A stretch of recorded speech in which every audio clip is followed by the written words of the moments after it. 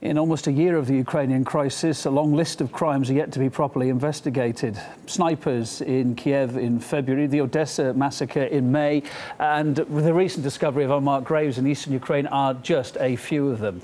Moscow's asking the UN and international monitoring organisation, the OSCE, to look into the cases that Kiev has so far failed to investigate. RT's Maria Finoshina has more.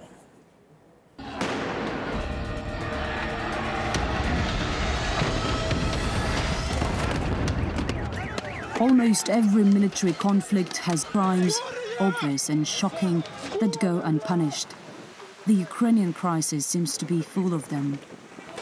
Kiev's Maidan Square on 20th of February this year.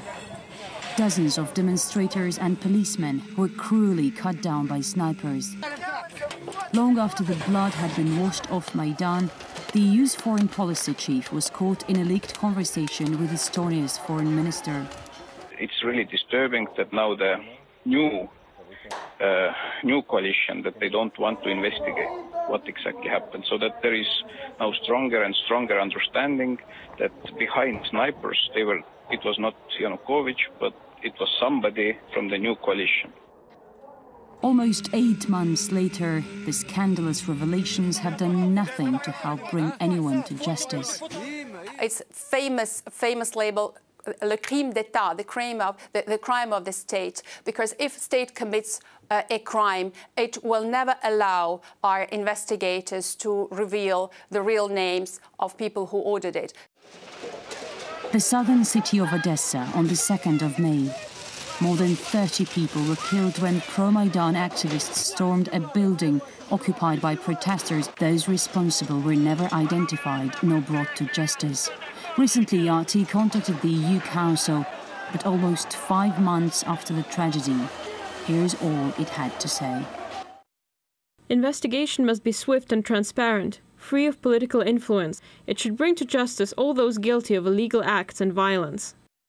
Outside the eastern city of Donetsk on 23rd of September, Europe's security watchdog reports on the discovery of 3 unmarked graves containing at least 9 bodies. It's just 3 kilometers from the site of the first discovery. There was initially a mound here looking like a grave with 5 names written on a plaque on top of it, all in Russian. But this is this plaque, we found it. There is an inscription here, died for Putin's lies. Shocking details of their deaths were established in the morgue. All 4 of the victims, all of them are male, have multiple gunshot wounds to the head and body. Their hands were taped behind their backs. Some of them were only in their underwear. The OSCE Special Monitoring Mission staff were on the ground too, but that brought little progress.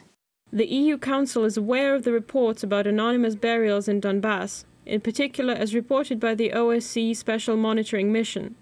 As underlined by this mission, and as far as we're aware, there has been no forensic analysis of the bodies so far. Many questions, and yet few answers. Maria Finoshina, RT.